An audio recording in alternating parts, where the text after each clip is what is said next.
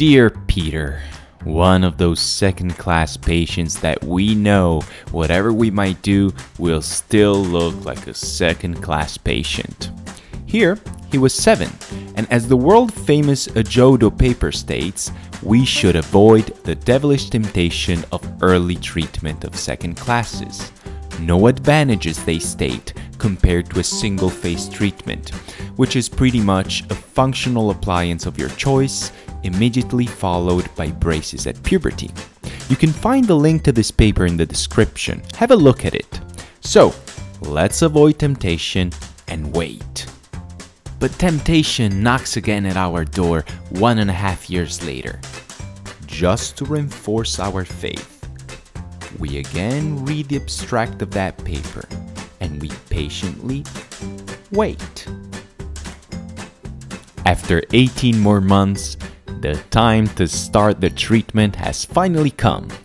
The protrusion of upper incisors is associated with a deep bite, and the short lower third of the face unfortunately decreases the labiomental angle, which will remain a constant trait of Peter's face.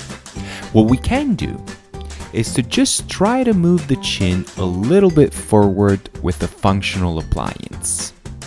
It's more or less a year before puberty, and we're good to go. We chose a Herbst appliance. It is a fixed appliance with 2 bands on upper and lower molars that retain a metal piston, which forces the mandible forward. No need for compliance, thus it is terribly effective.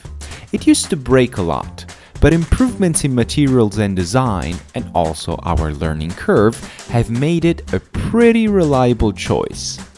Expect, however, some late evening rendezvous to deal with emergencies.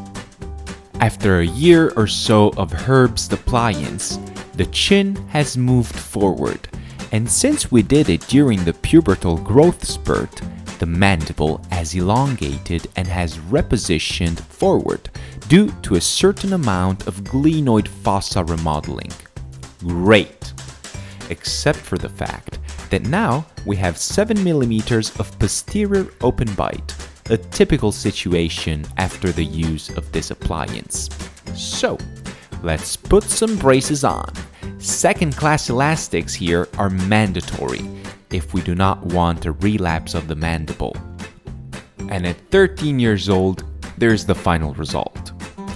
Second-class mechanics have doomed the patient to some degree of residual deep bite, and negative torque on posterior segments tell us we could have done better waiting a little bit longer with expanded steel arch wires.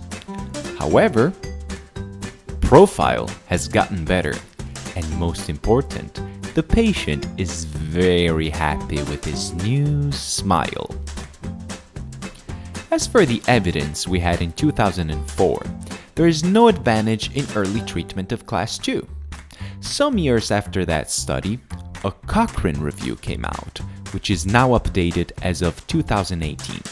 This review confirms, and you can also find a link to it in the description, that there is no advantage whatsoever in early treatment of class 2. They actually call it prominent upper teeth. Except for the fact that early class 2 treatments result in a significant lower risk of trauma on upper incisors. We were curious about that, and we went back to watch Peter's photographs. And this is exactly what happened. Upper incisors trauma, somewhere in between 7 and 8.5 years of age. And this, for us at least, is a more than justifiable reason to start class 2 treatments earlier next time.